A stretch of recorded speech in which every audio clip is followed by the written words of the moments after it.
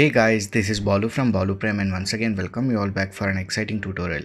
In this tutorial I will show you how we can do texture painting in Blender easily. So hope you guys will find this tutorial useful, but before going to that, if you end up liking this video, please click on that like button, do share this content, and if you are new to this channel, consider subscribing my channel and support me. And by the way, if you like short 3D simulation videos, you can check out my second channel, link in the description. So now without any further ado, let's start today's video. So here I got this model already set up, and by the way I am using Blender 3.1. So first of all we need to unwrap the model here. Basically we are unwrapping the textures into 2D image. So first we need to do that. So in order to do that, first let me select this model. So if I move on to this UV editing tab here, you can see it has got unwrapped already.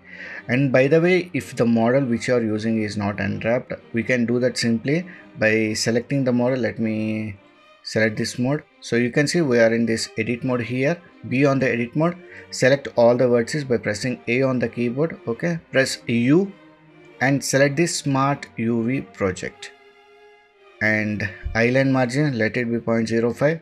so this will be the distance between each islands here, and hit OK. So here you can see we got our UV separated and these UVs are laid onto this 2D image. Okay, so once this is done, let's move on to this texture paint.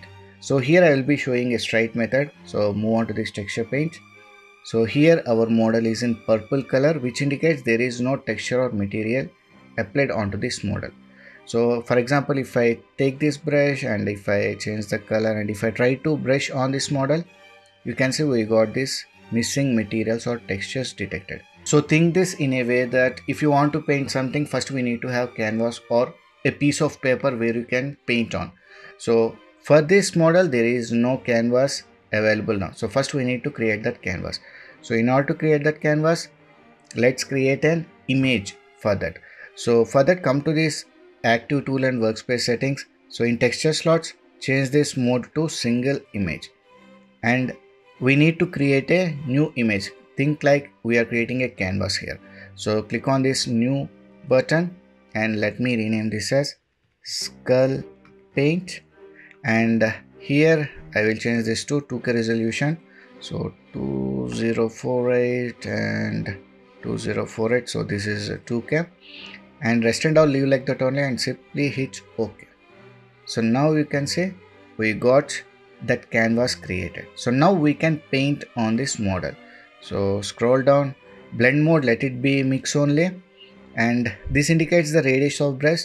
So if I increase this radius, you can see the radius is increased, and the shortcut is F, and scroll the mouse sideways to increase or decrease the brush radius here. So I think this is fine, and color, let me change this to red. Okay, and now I can paint on this skull here.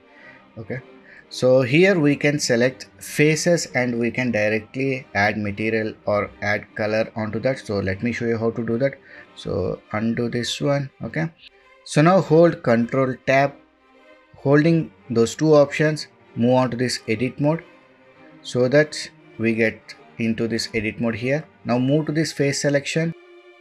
So now if I only want to add material onto this lower jaw, excluding this above skull portion, so let me select a single face onto this lower jaw.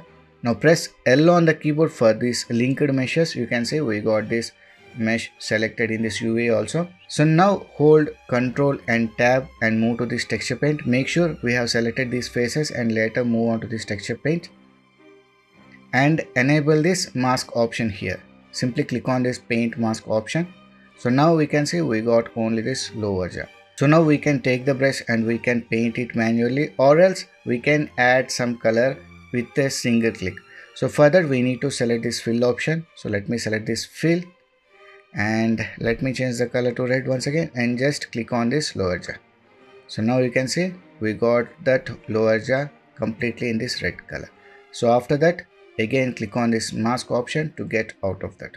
Okay, so now if you want to add some color onto this eyes, so here if I press Ctrl plus Tab and if I move on to this edit mode and if I select this face and if I press L on the keyboard, you can see the upper skull portion is getting selected. So in these cases, let's change to this circle, or you can use lasso.